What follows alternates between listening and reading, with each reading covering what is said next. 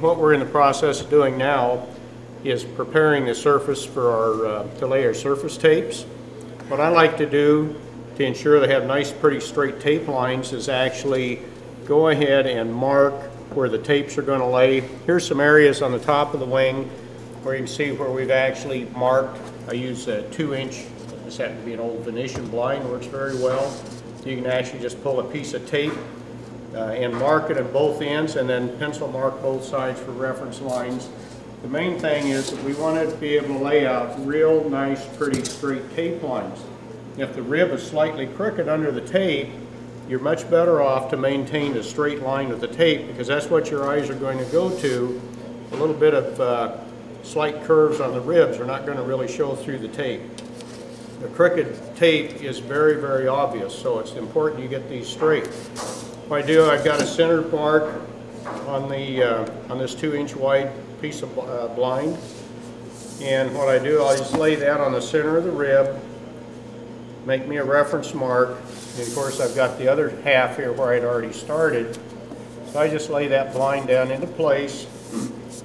And again, this is just strictly a reference, not real critical, but it gives you a target to shoot to when you're doing the when you're actually laying your tapes down. Okay, we've marked off our tape lines here. What we've got is our fabric tape. What I like to do is take all of my tapes and I pre-cut them, and I leave the tail on, leave them a little long. And we're going to try to, on these, what I like to do is start my tape run right at the edge of the junction of the leading edge. That puts this into the tape at the center of our finished tape. It makes a real nice looking finish. And very easy with this system to get every one of these started at the same spot. So what I'll do here, I pre-cut all the tapes. Go ahead and demonstrate the gluing procedure for this. What we've got is a small pot of glue here. And on this I'll use a 2-inch brush. You're going to see that the procedure for this is a little different than what we used before. Gluing fabric to fabric, we'll go ahead and glue directly into the wet glue. There's good pre-adhesion to this.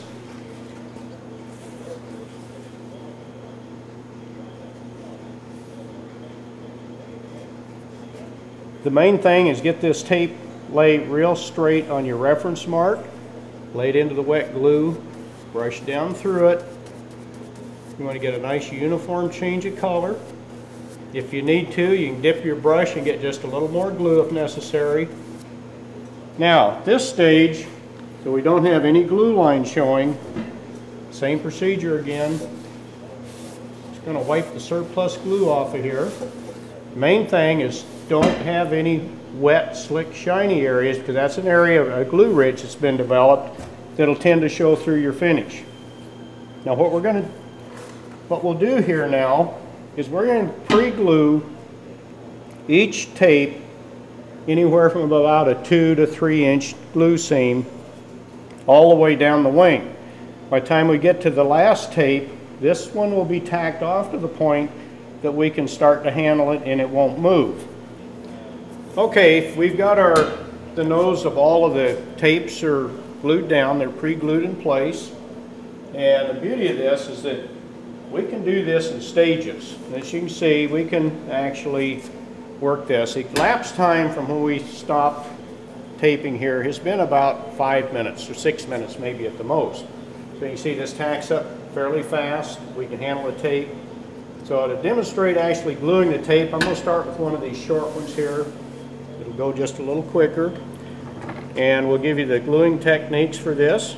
Again, we've pre-glued that. So what we want to do is, you can see that's aggressively stuck. We're going to just ease that back a little bit, make sure we're glued up tight underneath there. And we're going to brush glue down here for about a foot or so. That's far enough. Just want a nice wet coat. Lay the tape down into that. Again, we brush down through it. And I want that not sopping wet, but I want to make sure that we've totally penetrated the pores of that tape. And again, a little spoilage out on the edges are not going to hurt a thing. Just wipe the surplus off of there. It doesn't have to be wiped a lot. Main thing, make sure there's not any wet, shiny areas left that are going to show through. Like, I don't use my towels so they get saturated. I like to keep fairly fresh towel. Now, we're getting close to the end here. There's two options. If you want to stop your tape line right along here, for instance, what you do is stop gluing about right here.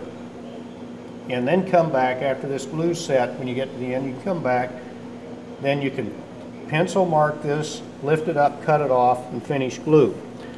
This particular wing, we're going to run these tapes all the way to the end. But I'll go ahead and demonstrate that method on this where we can come back and show the finish. I'm going to actually stop gluing about right here.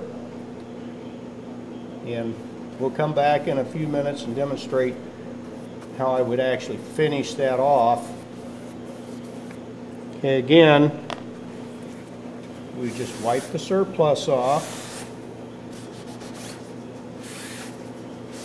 Want a nice uniform color on the tape. Now, what makes this very nice, especially on a top surface like this, take the tail of your tape, put some masking tape on it, and now, because that glue's still wet, just very slightly pull this tape. Bring it around, stick it. Now what we've done, because this glue is still wet and that tape can slip in it, pulling that little amount of tension causes this thing to follow the concave curves of this fabric coming off the rib, and we get a real nice tight lay all the way down the surface of that rib. Now again, we're going to do what we did on the nose. We're going to continue right on down the wing and finish taping these.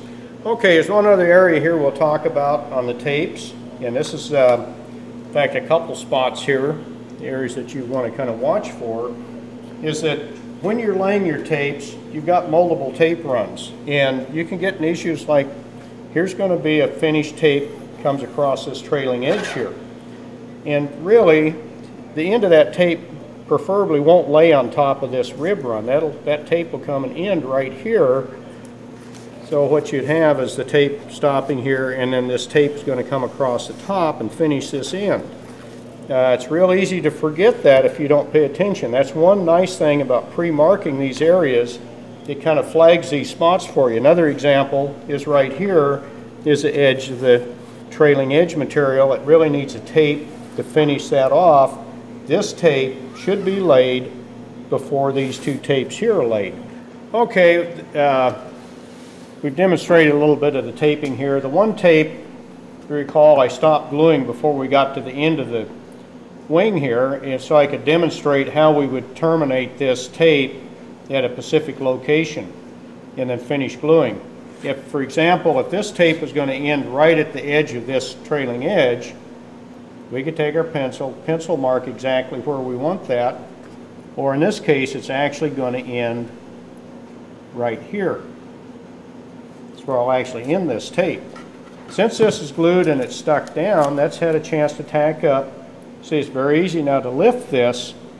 If we wanted this tape to end here, we take our pinking shears and cut the tape off right here, brush some glue under here, lay it into place, wipe it off, and you got a perfect end. Every one of those are going to end exactly where you want them to end. In this case, we're going to let it end right here. So what I'll do for demonstration purposes here, we're going to go ahead and take the pinking shears and just cut that, and you can see we get the nice tape lay right at the end. Reality on something like this, you can glue right to the end, tape it, pull it up later, and just cut it with a razor, because that edge is never going to show under your tape.